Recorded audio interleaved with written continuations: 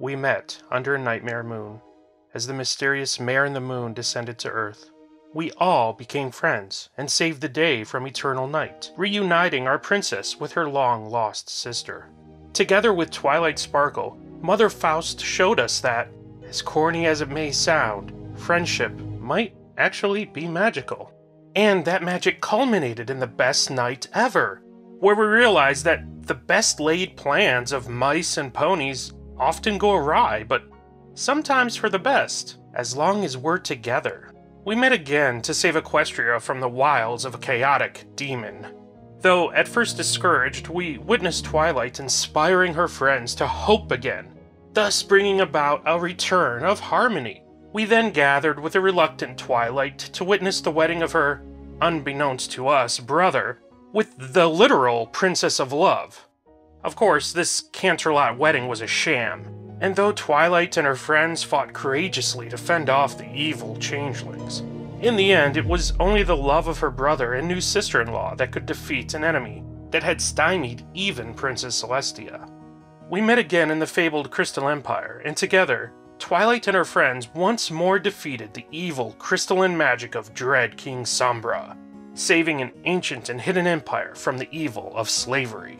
Then Twilight opened a magical Pandora's box, unleashing a spell changing the very natures of her friends.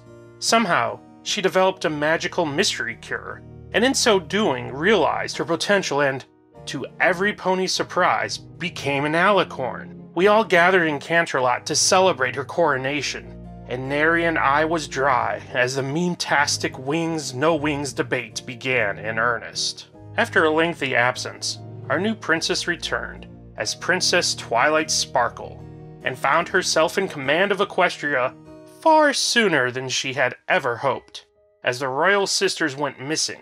Together, with the help of her stalwart friends, Twilight was able to find and free her winged mentors. An oversight from a long time ago unleashed an evil red and black centaur upon the innocent ponies of Equestria, hell-bent on embiggening himself by sucking every last drop of magic from every pony. Twilight, entrusted with the power of the other three princesses, faced T-Rex head-on in a magic duel few of us will soon forget. He was ultimately vanquished when she realized that nothing, not even all the magic of Equestria, was worth losing her friends. Thus arose Twilight's Kingdom. And with it, a castle with a mysterious cutie map, directing our ponies to a town on the furthest reaches of Equestria, where a communist dictator is intent on enforcing equality by removing what makes each pony unique and different. Once again, our heroines defeat the monster and restore the town's ponies to their former butt-marked glory. Then, an oddity develops in the story. With relatively little help from her friends, we witness Twilight Sparkle taking on this same former dictator unicorn, intent upon revenge by making the fabric of time itself her plaything, while her magic does not avail her. Ultimately, Twilight is able to convince the misguided temporal Zarina that what she is doing will not make her happy. Now, we stumble upon our friends welcoming a new member of their group, the same unicorn with a lust for control, power, and revenge. Together, they journey to the Crystal Empire for some ancient tribal rite of child sacrifice called a crystaling. And this new friend, this Starlight Glimmer, ultimately is able to bring together the resources that help Twilight save the day. Finally, and most recently, we rejoin our friends for another adventure, where we'll all save the world. Together, we'll overcome... Oh wait, what's this?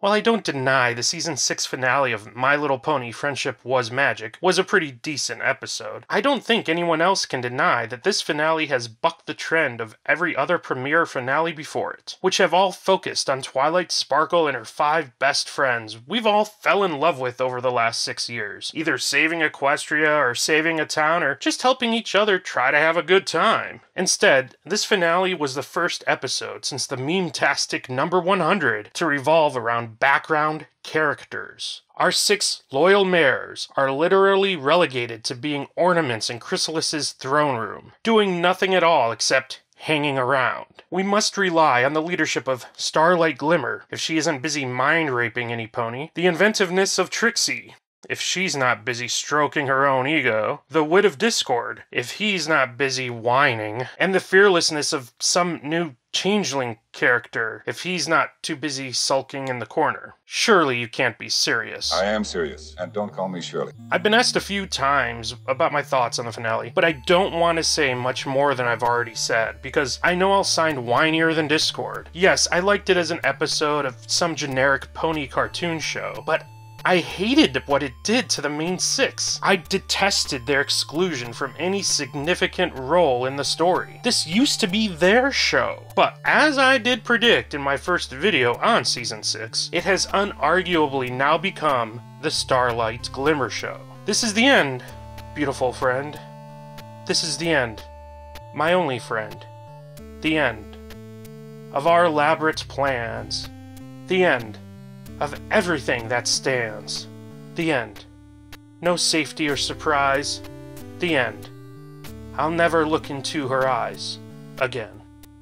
To me, this finale was kind of a fitting cap to the end of a very lackluster season. Though I don't have my ear to the ground online in the fandom as I once did, I am aware of the recent drama that erupted over people airing criticism of Season 6. Even Sethisto recently published a rambling treatise attempting to ask if we're being too analytical, or if the show really has degraded in quality. I seriously can't see how any sane and even-keeled person can witness this season and not see it as being far below the quality of former seasons. And the reason, from what I can surmise, is quite simply one of passion. A lot of the old writers have left the show. Greats like Larson, Amy Keating-Rogers, Megan McCarthy, even promising new writers like GM Burrow, who's very passionate about Pony, had not a single episode in this season. Are you even still a show writer, GM? This new crop of writers just doesn't seem to evince the same type of passion we're used to. Their lack of intimate knowledge of the characters is evident in their stories. Add to this the apparent crippling editing of Josh Haber this season, and surely you must see what I'm seeing,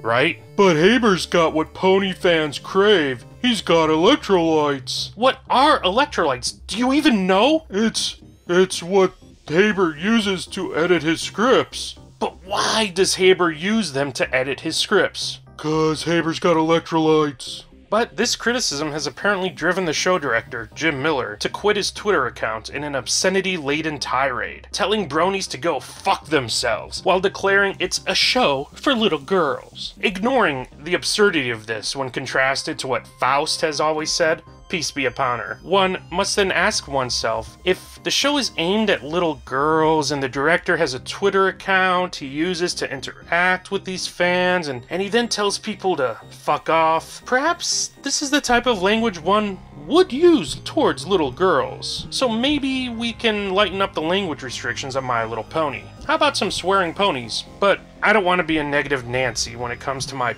positive ponies, so I should really just shut up here. I still love the characters, and I hold out hope that next season will see a change in writing. With the departure of Haber, my dreams may not in fact be mere memes. So here's to a fun but short hiatus, full of whatever it is you guys do when you're not watching ponies. Me, I'll be rewatching old ponies to relive those glory days of Pony Past, and all those tasty, tasty pony memes. Thanks for listening, every pony.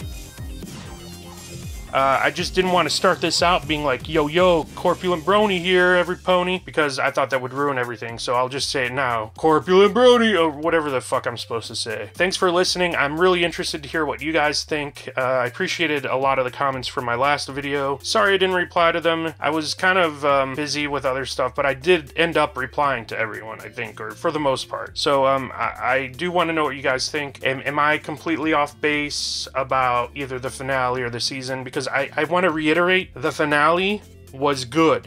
Like, it was a good episode. It was surprisingly good for this season. But the thing I didn't like about it, if you didn't get it, and I'll again reiterate that, I didn't like the way our main characters in the show were pushed into a corner for the entire season finale. I could understand doing like an episode during the season where maybe you focus more on a background character like Starlight Glimmer, or even the princesses. You know, people have wanted to see more of Celestia and Luna's backstory. But to take the main characters out of something as momentous and important as a finale, to me, seems a bit extreme and doesn't give me a lot of hope for the future. At least the future as it would have been under Haber. And like I said it in the scripted portion of the video, I'm hoping that with the departure of Haber, we'll see maybe a return of some of that passion that I feel has been lacking. There are rumors that Vogel will take over as editor, and if he does, I hear he really likes the show as a show. I mean, he left an executive position to become a contract writer for the show. That shows to me a lot of chutzpah, as the Jewish folk would say. Yeah, I just went on a tangent, I think, maybe. I don't know. Anyway, it's late at night. I'm recording this in the closet. I didn't record with a video camera because last time I did,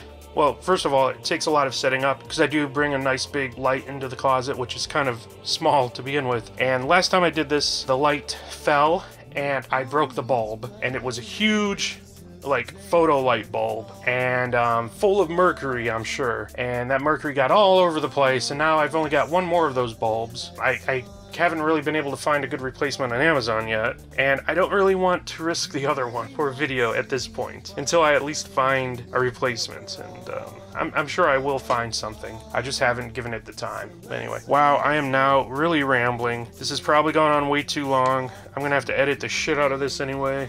Yeah. Ugh, man. I'm not leaving the fandom. I'm still here. I still have hopes for the future of Pony. I'm naturally a fairly optimistic person. I had really high hopes for this season. They've sort of been dashed. I don't know. Hopefully next season's won't be. Bye, every pony. Oh, I'll probably still be long in the hiatus doing stuff. I don't know. We'll see. Bye.